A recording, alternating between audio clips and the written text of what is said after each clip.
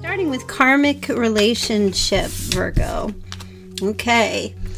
Fleeting triggers, turmoil, resentment, lessons, letting go, and loving yourself. Okay, good start. Let's take a look and see what's happening there. Okay, karmic relationship. All right. So there's definitely an energy of hesitation about getting involved or making a move or going in a particular direction. Okay, the Chariot is Cancer energy, so there's reflection. Yeah, I feel like you might be in this position starting off this new year of, is this a karmic relationship? What are the lessons? If it is, how can I move forward? Should I move forward? A little bit of taking stock of like the past year, what you've been through, who you've connected with, who you've let go of. Okay, so you've got the moon, Pisces, so it could be maybe a water sign you have a connection with.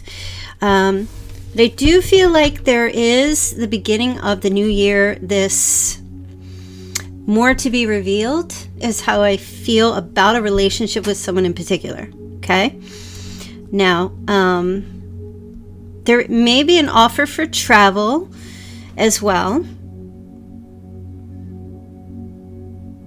Maybe connecting with someone. I do get a sense that you, and I know it's not for all of you, but one Virgo or two or 5 or 10,000 are trying to figure out what's hidden behind the veil with someone in particular. Okay, let me take a look. Okay, yeah, because there is, it looks like either there is or there will be somebody who is pushing back on revealing their emotions and their feelings, which I do feel like might be leading you to wonder if this is a karmic. It does look like it's causing some turmoil and possibly a relationship that's triggering you. Okay, could be somebody new, so keep that in mind. But the biggest lesson here, Virgo, for you is letting go and loving yourself first, you know, regardless of what is happening or who you're connecting with.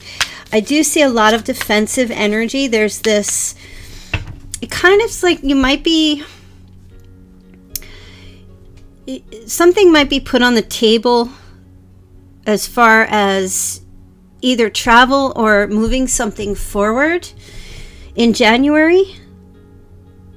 But because there's a lack of depth of revelation to somebody's feelings or emotions, there may be this thing of pushing back because they might be blocking or pushing back or be a bit defensive in sharing. I feel like you might be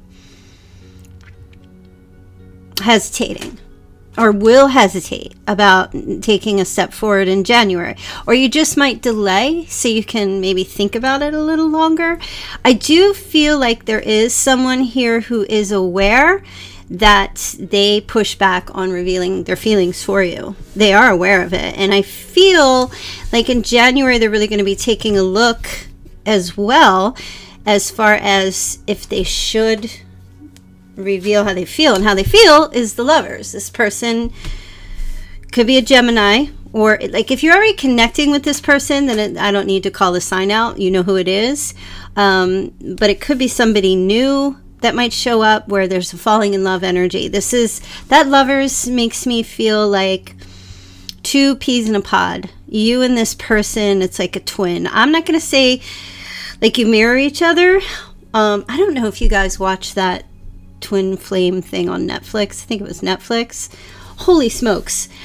You know what? Listen, you guys know, like, I don't try to get too deep into the twin flame thing. I mean, because there can be this getting hooked on the idea of your twin, that you get to the point where you just know in your heart, or you feel something, the connection, and then if that other person is not good for you, you don't take into account the danger, right? So, you know, what you could be feeling is a karmic connection that could be a false twin. Now, I feel like maybe you could be trying to figure that out in January too, if this person is, you know, healthy for you, if this is a toxic relationship, regardless of whether it's like, you might feel a really strong connection to this person where everything lines up between you and them. However, they could have some serious issues.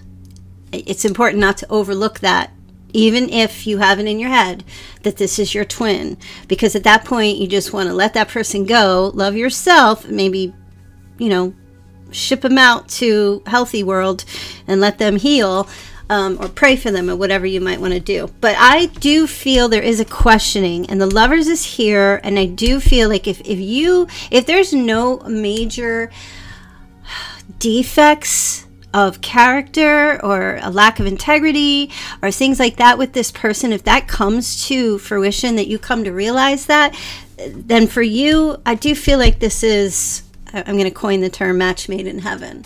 Okay, that you guys, but this I do feel like this person also is checking in on how they feel. They're not ready 100% to move forward with you, but they're, you know, standing at the crossroad in my mind's eye, as far as, you know, it's got to be for love. Like, I feel like this person is not going to come towards you. It's got to be for love, like no other reason, like, you know what I mean? So I don't know if you're hesitating to express your feelings because you're not sure if this is healthy or not, or this is, you know, you're Virgo, you're dotting your I's and crossing your T's as you usually do. You're checking, right? And that's what I see you doing in January. Let me take a look.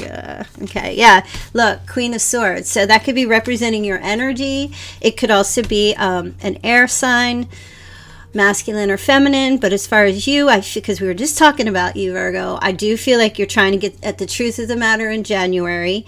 You want crystal clear clarity, communication, information. If it's not with someone else, then with yourself, right? So you will get that. As far as, okay, now we have a King of Cups, so it could be with a Cancer, Scorpio, Pisces, and I did see Cancer and Pisces, and we did see Gemini. So there's some type of communication happening, or just getting clear and being precise, because the Queen of Swords is very precise, and Queen of Swords is usually someone who's either single or divorced.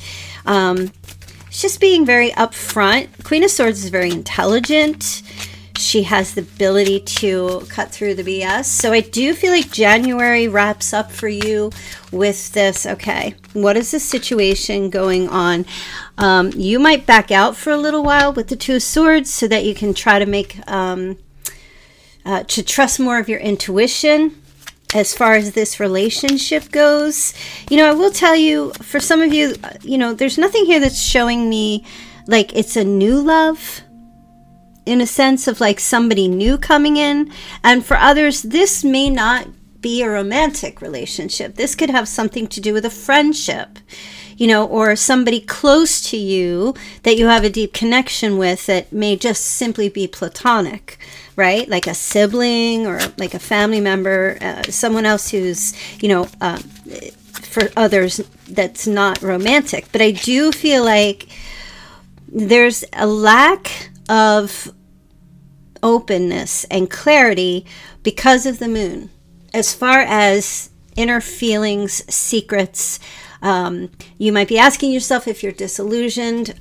I feel like there's definitely love here, and I feel like it's equal. But there's also a decision being made about love, and two decision cards. So on both sides, you know, it is possible that this other person could be questioning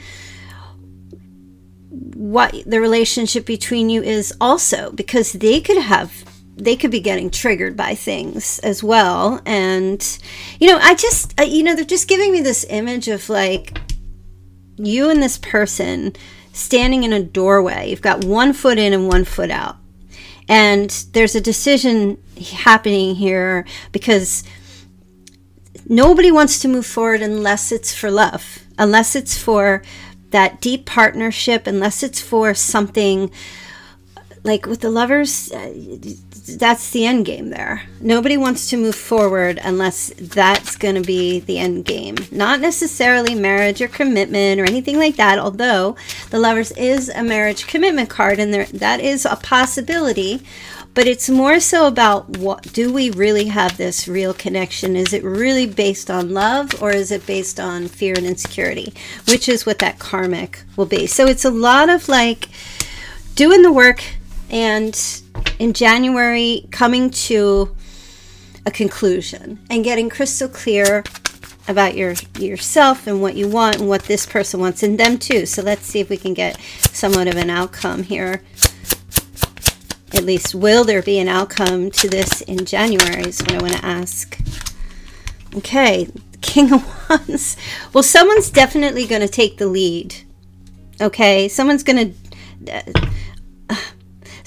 take the lead. It could be a fire sign. You could have a connection with an Aries, Leo, or Sagittarius. You could be on the cusp of Leo and Virgo. There could be some communication that you're speaking to another person, trying to seek clarity to help you with this situation as well.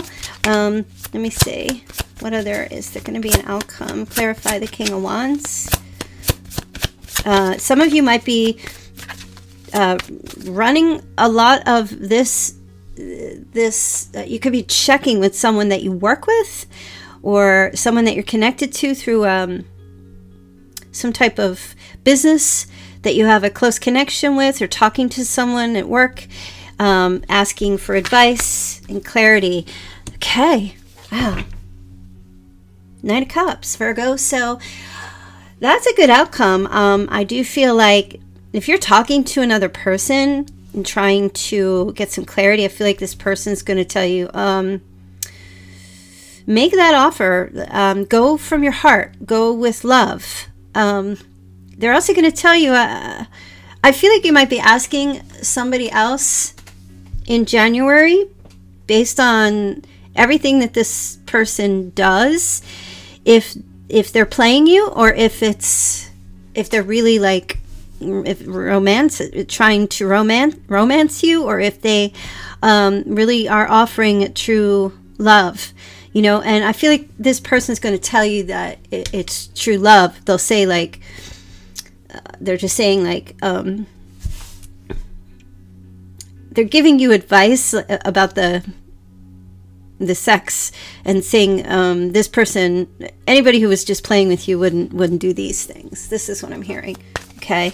Anybody who's playing games wouldn't do the things that you're describing. That's what I feel like you're going to hear. Okay. One more card for Virgo, and then we'll wrap that section up. Oh, uh-oh.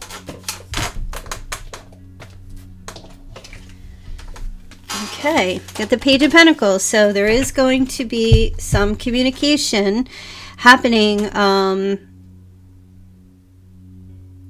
I feel like there's going to be some ideas and plans put out between you and this person. A lot of communication going forward with that. Future plans. That's what I'm hearing. Future plans. So Virgo, I feel like your advice really at this time is to just kind of sit back and just let things be revealed to you, and trust the process as far as this stuff goes. Okay. Good luck, Virgo. Hey you guys, thank you so much for watching my readings. If you'd like to get a personal reading, please feel free to click the link in the description box below to go ahead and follow that link and book your reading. Please remember to book, subscribe, like, do all the great things. And I hope that you guys have a fantastic, blessed, loving, and light-filled life.